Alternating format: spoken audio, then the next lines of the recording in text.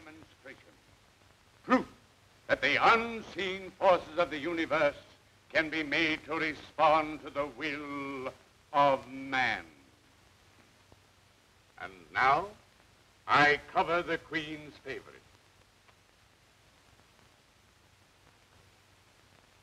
I concentrate.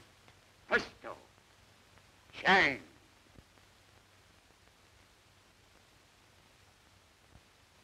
But that is nothing. I will now demonstrate the superiority of mind over matter. Mere science can be bent to the will of man. I will now produce an electric generator. Presto, chang. And over here, another generator. Presto, chang. Now I will bring them both to life. First one here, and the second here. And here I will produce a voltmeter. Presto, chan. For the benefit of skeptics, I will show you the voltage they produce. This one, 60. And this one, 60. I will now connect both generators to the voltmeter. And of course, you will expect to read 130 volts. You're wrong. Huh? You mean 120 volts. So it's 120 volts. I'm a 10-volt liar. I will now connect both generators. I now concentrate on the voltmeter. It cannot read 120 now because I wish it to read 85. What a phony. You're a hell of a seer. What makes you think you can get away with stuff like that? That isn't magic. That's a simple scientific fact. Didn't you ever hear of a periodic function? What's that? Here, let me show you a thing or two. Where's your crystal ball? Simple. Very simple. Presto, chan. Very good. Very good. Just one moment, please. Where is your membership card in the Magicians' Union? I don't need one. This stuff isn't magic. Now hold on to your turban, Swami. We're going for a ride into the strange world of fact. But first, I need a paper and a pencil. Here, let me do that. It's one of my best tricks. How about black paper? Okay. And a pencil that makes white lines? Fine. Now let me show you what a periodic function is. First, a point. Next, a vector. Now, using the vector as a radius, draw a circle. Here we are back at the starting point, which we will call 0.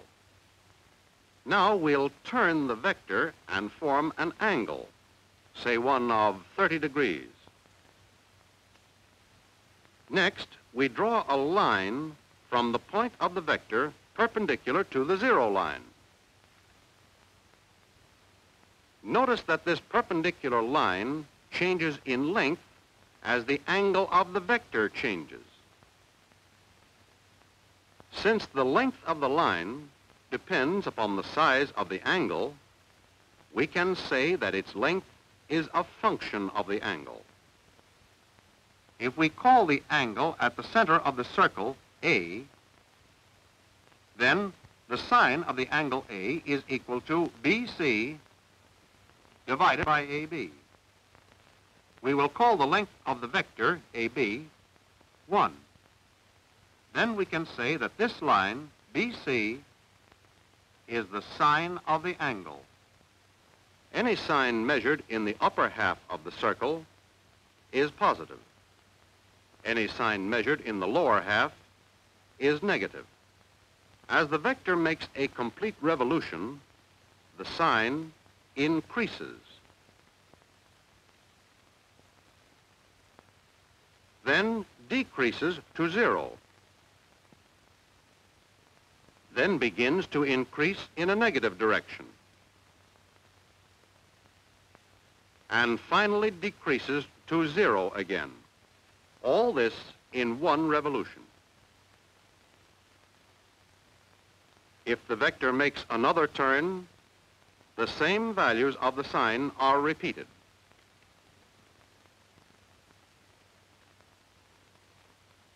A function which repeats itself again and again as the sign does is called a periodic function. Like the waves of the sea that occur time and time again. Each one is pretty much like the other. So even waves of the sea are periodic.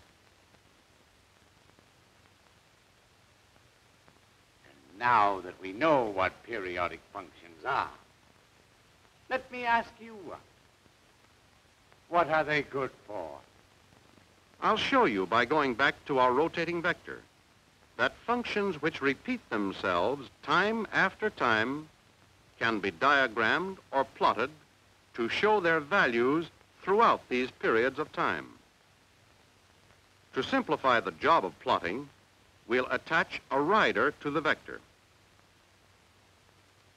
When the vector turns, the rider moves up and down. If we place a scale alongside the arm of the rider, we can use the scale to read the sine of any angle. The center of the scale is marked 0. Measurements above the 0 are positive. Those below, negative. When the vector is at 0, the sine is 0, as shown on the scale. When the vector is at 90 degrees, the sine is +1. When the vector is at 180 degrees, the sine is again 0. And when the vector is at 270, the sine is -1. With this scale, we can read off the sine of any angle. Let's turn the vector to 30 degrees. And here's the sine of 30 degrees, 0.5. We can read the values of the sines of other angles just as well. The sine of 60 degrees is about 0.87.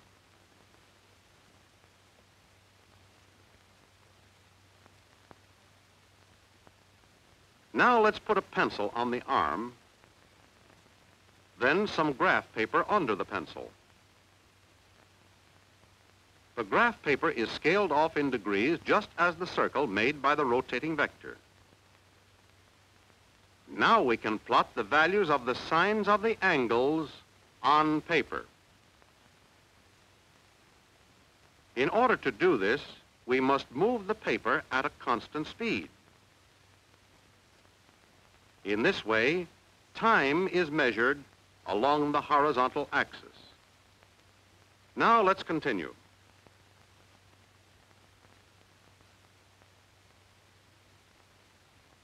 We'll turn the vector to 30 degrees and stop a moment.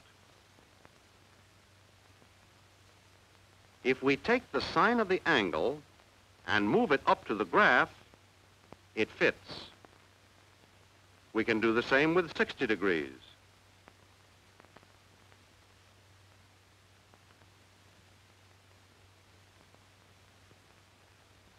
And 90 degrees. And so on all the way around.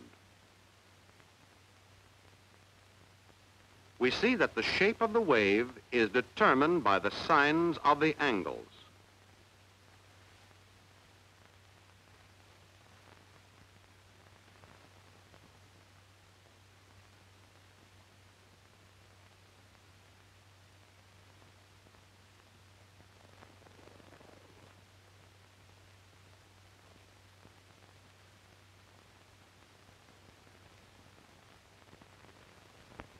why we call it a sine wave.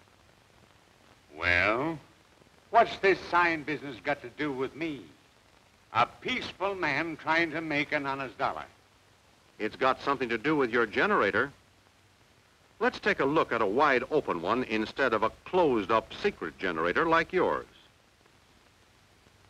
Notice that the rotor of the generator turns like our vector.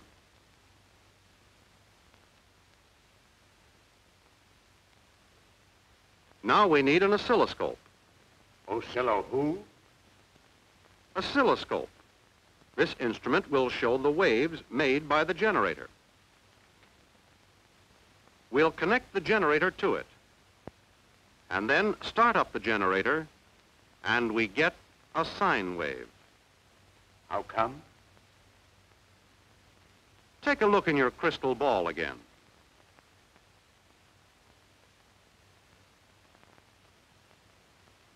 The lines of force run from one field magnet to the other, so that when the rotor is turning through this part of the field, it's cutting across only a few lines and producing a small voltage. But when it reaches this part of the field, it cuts across many lines and produces a higher voltage.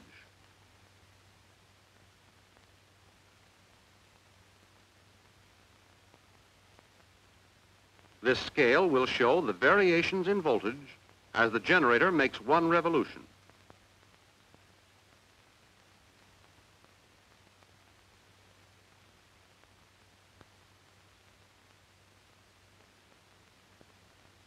We can plot these variations by marking them on a moving paper.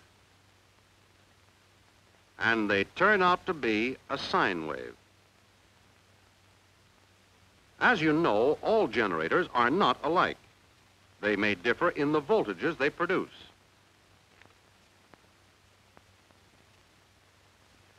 Let's compare this generator with a larger one.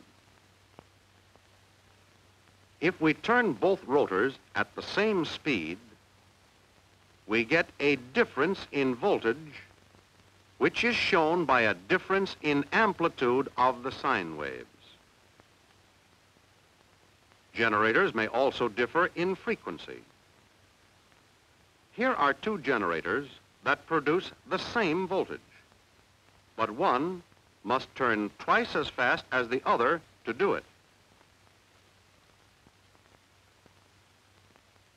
Each complete wave is called a cycle. Since the lower generator completes 2 cycles, while the upper generator completes only 1 cycle, we say that the frequency of the lower generator is twice that of the upper one. Now there's a third difference between generators, and that's the one you didn't reckon with, Swami. You had 2 generators producing the same voltage and having the same frequency. If we run the rotors of these 2 generators in phase, that is, if we start them at the same place and run them at the same speed, we will get identical sine waves. We can add the voltages of these 2 generators. First, let's put in on the lower wave the signs that determine its shape. To get the combined voltages of the 2 generators, we'll add the sines of the lower wave to the top wave. We get a resultant that is twice as high as either one. So if this wave represents 60 volts, and this one another 60 volts, then the resultant must represent 120 volts because it's twice as high. But if we start one rotor 180 degrees ahead of the other and run them at the same speed, we get waves like this. Now look what happens when we add them. The 2 waves, each representing 60 volts, cancel each other out, and the result is no voltage at all. When one rotor is ahead of the other, The angle between them is called the phase angle. In this case, the phase angle is 90 degrees.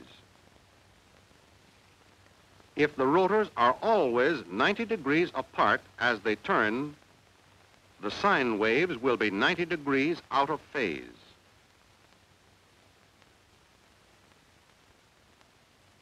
Now when we add these waves, we get a resultant like this. So if this wave represents 60 volts, and this one represents 60 volts, the resultant isn't twice as high. It actually represents 85 volts.